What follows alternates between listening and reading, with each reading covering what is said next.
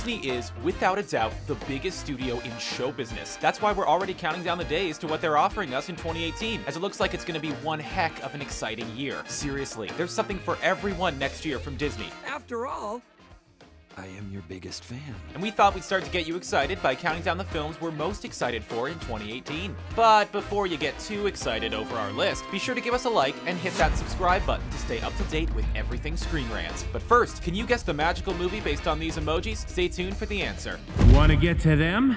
You gotta go through me.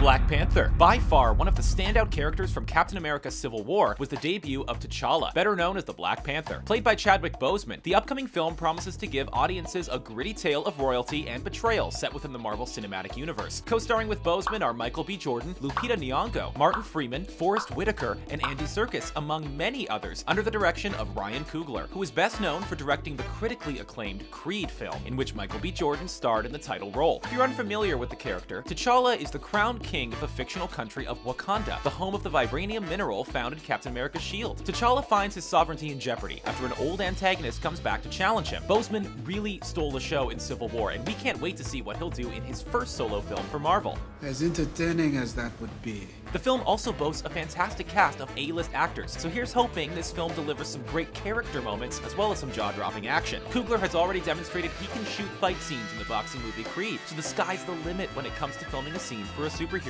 We can't wait to see this one jump into theaters on February 16th, 2018. Job had recently dressed a seal in a bow tie and used him in a magic trick. Magic Camp. Mark Waters, the director behind Freaky Friday and the smash hit Mean Girls, comes back to Disney to give us what will hopefully become another trendy classic. Magic Camp is co-written by Dan Greger and Doug Mann, and based off an early treatment by the great Steve Martin, and will follow the character of Andy, played by Adam Devine, who returns to the magic camp of his childhood in order to reinvigorate his career, only to find the inspiration he was looking for in a motley crew of rookie magicians. Co-starring with him is Jeffrey Tambor from Arrested Development as Andy's former mentor. What a fun name. Of all the movies on this list, this is the film with the least amount of information out there, which naturally has us pretty intrigued and curious. Disney have been on a roll lately with their films, so to hear about a film that deals with magic that is keeping its plot details relatively under wraps certainly does sound enticing. You can enroll in Magic Camp on April 6th, 2018.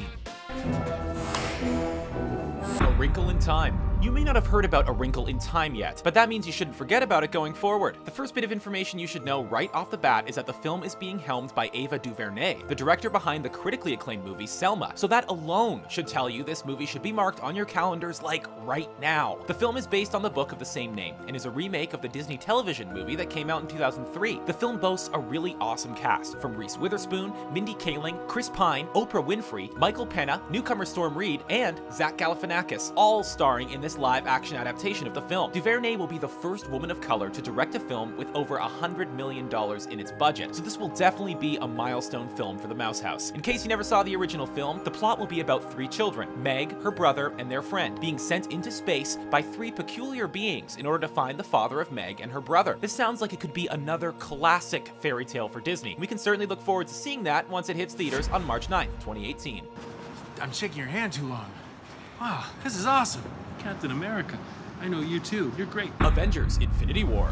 It all comes down to this. Ever since 2008, when the first Iron Man film was released, Marvel fans have watched the MCU grow into the powerhouse that it is today. During the after-credits scene in the first Avengers movie, we all got to see that it was Thanos, the Mad Titan, who was pulling the strings behind the scenes. He may have played a passive role in the events of the MCU over the past 9 years, but in 2018, he's going to make a big impact as the Infinity War gets off. The MCU films have been teasing the Infinity Stones for years now, and we all know Thanos is the coveted Infinity Gauntlet thanks to the after-credits scene in Age of Ultron. What comes next is part 1 of a 2-part showdown, in which just about every Marvel character we know of to date will come together in an epic brawl against their greatest foe yet. The MCU films have, for the most part, been consequence-free, so here's hoping that Thanos actually ends up doing some serious damage to the Avengers, maybe even taking a few of them out to make the situation feel desperate. Both films will be directed by the Russo brothers, who helmed the acclaimed Winter Soldier and Civil War films under the Captain America banner. We know the Russos can deliver a deep film with some awesome action, so we have high expectations for what Infinity War can accomplish. We'll find out just what will happen in the first act of the battle on May 4th, 2018. She may not look like much, but she's got it where it counts, kid. Han Solo. Rogue One, a Star Wars story, was a huge hit for Disney and Lucasfilm, and it opened the door wide open to the infinite possibilities for what they can do with the anthology spin-off films. While Rogue One was a gritty wartime epic, the still untitled Han Solo movie should spice things up in terms of giving us a lighter adventure that's more focused on character rather than plot. Stepping into the role of the rugged scoundrel this time is Alden Ehrenreich, best known for his work in Hail Caesar. Joining him will be Donald Glover as Lando and Woody Harrelson as his mentor, along with Emilia Clarke, Tandy Newton, and Michael Kenneth Williams in unspecified roles. Of course, our favorite Wookiee Chewbacca will be joining the action under the direction of Lord and Miller, best known for their work on the Lego Movie and the Jump Street films. Empire Strikes Back and Force Awakens writer Lawrence Kasdan is co-penning the script with his son, so we know the story will be a great character experience that will feel like Star Wars. The film has a lot riding on it, as it features the recasting of a major character in the franchise, but with all the talent working on and off the camera on this one, Don't everybody thank me at once. pretty hard not to get excited thinking about this film's upcoming release on May 25th, 2018, 41 years to the date after the original Star Wars was released in cinemas.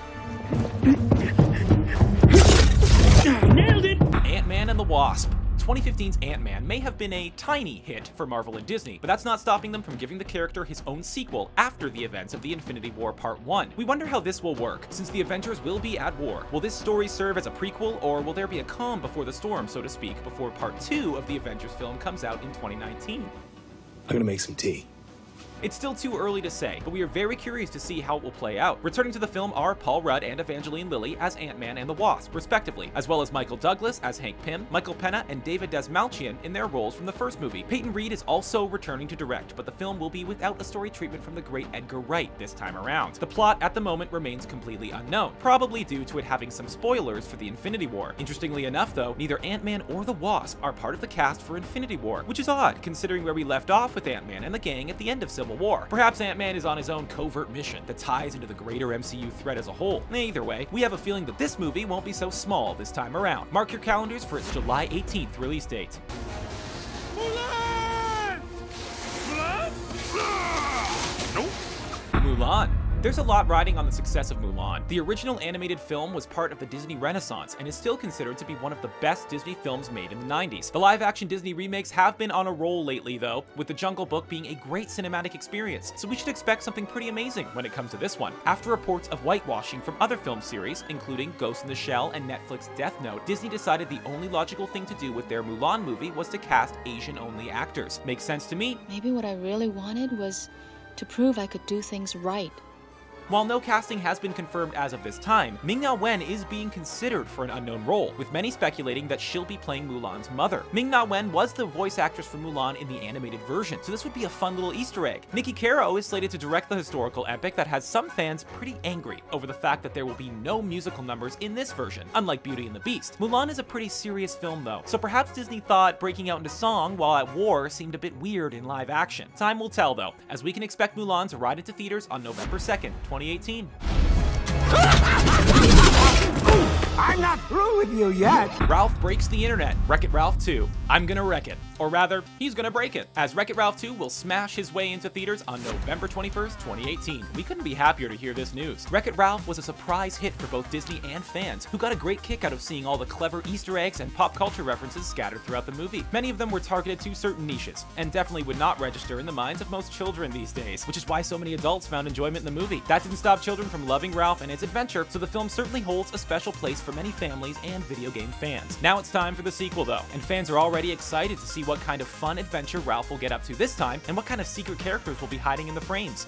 I'm already happy. The story this time takes place 6 years after the events of the first time, and sees a Wi-Fi router get installed in the arcade, opening the door to all kinds of new adventures for Ralph and company across the internet. Returning are John C. Reilly and Sarah Silverman as Ralph and Vanellope von Schweetz, Jack McBrayer as Fix-It Felix, and Jane Lynch as Sergeant Calhoun. Joining the cast is none other than K2SO himself, Alan Tudyk. Mary Poppins? Yes, of course. Mary Poppins Returns. Well, I think we can all agree that we never thought we'd see this one ever happen. But on Christmas Day next year, Mary Poppins will indeed be returning to the big screen in the sequel to the classic 1964 film. Rob Marshall, the man behind films like Chicago, 9, Into the Woods, and Pirates of the Caribbean on Stranger Tides, will direct the film this time around from a script by Oscar nominee David Magee. Mary Poppins Returns will thankfully not be a reboot of the classic film, and will take place 25 years after the events of the original film. Mary Poppins Returns actually actually has one of the longest gaps between sequels in cinematic history, so it'll be curious to see what newcomers think of the sequel. And if you think I'm gonna keep my mouth shut any longer, Emily Blunt assumes the role of Mary Poppins, which was previously played by the great Julie Andrews. Joining her is Lin-Manuel Miranda of Moana and Hamilton fame, Ben Whishaw, best known as Q in the Daniel Craig Bond movies, Emily Mortimer, Colin Firth, and Meryl Streep as Topsy Poppins. The plot sees Mary Poppins returning to visit Jane and Michael Banks after tragedy strikes the family. It sounds pretty dark and serious, especially for a Christmas movie, but we can surely expect Mary Poppins to help cheer up the Banks in their hour of need. Now, the question remains, will the sequel have enough musical numbers that can rival that of the original Supercalifragilisticexpialidocious? Anyone? Appreciate what you did in the old days, but those days are over. Incredibles 2. By the time The Incredibles 2 hits theaters, it will have been 14 years since the first film came out. Does that diminish our excitement for this upcoming Disney Pixar superhero film? Heck no. It's one of our most anticipated films. The first Incredibles was a blast, offering great comedic humor, action, and character moments that have stayed with us over the years. Now that the children who saw the first Incredibles have all grown up, we should prepare ourselves for some Toy Story 3 moments, where the filmmakers directly target their former audience while also serving up a fun and entertaining story for any new kids coming to the series. While the cast isn't entirely confirmed yet, we should expect to see all of the Incredibles return, as well as Samuel L. Jackson's Lucius Best, which is one of the 2 returning cast members confirmed.